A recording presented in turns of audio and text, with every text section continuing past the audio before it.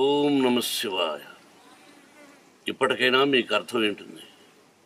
ప్రకృతిని గౌరవించాలని ఏదో ఒక మహత్తర శక్తి మనల్ని నడిపిస్తున్న సంగతి అర్థమై ఉంటుంది. పెద్దల మాటలను గౌరవించకపోతే ఏమి నష్టం జరుగుతుందో కూడా మీ అందరికీ తెలిసి ఉంటుంది. అయినా ఒక చిన్న కథ. భారత భాగవత రామాయణాలు మీరు చదువుకుంటారు. రామాయణంలో వాలి సుగ్రీవులు అన్నదమ్ములు.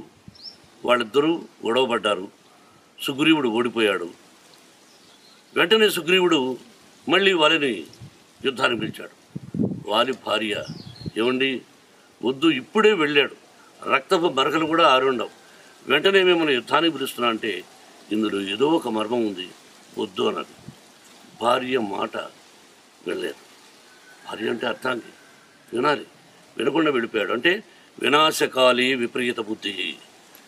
మంచి రుచించల వెళ్ళాడు, యుద్ధంలో ఓడిపోయాడు, చనిపోయాడు. అలాగే సీతామహాసాధ్వీమణి గీత దాటద్దు అన్నారు, గీత దాటింది. అంటే దీని అన్నిటికేంటంటే పెద్దల మాటలను గౌరవించి మన భారత ప్రధాని నరేంద్ర మోడీ గారి దగ్గర నుంచి ప్రతి ఒక్కరూ చెప్తున్న మాటలు, మీరు ఇంట్లో ఉండండి, సుఖంగా ఉండండి, ఎన్ని రోజులు కర్ఫ్యూ లాగా పెట్టామో అన్ని రోజులు ఇంట్లో ఉండండి, భగవంతుని ప్రార్థించండి, ఈ కరోనా వ్యాధి వెళ్ళిపోవాలని ప్రార్థించండి, బయటకు వచ్చి ఇష్టం వచ్చినట్టు నడుచుకోకండి అని చెప్తున్నా. ఎవరూ వినకుండా వాళ్ళ ఇష్ట ప్రకారం నడుచుకుంటున్నారు. ఇది ఆరోగ్యానికి మంచిది కాదు. పెద్దలను గౌరవించినప్పుడే మనం బాగుంటాం, పక్కింటోడు బాగుంటారు, రాష్ట్రం బాగుంటుంది, యావత్ ప్రపంచము బాగుంటుంది.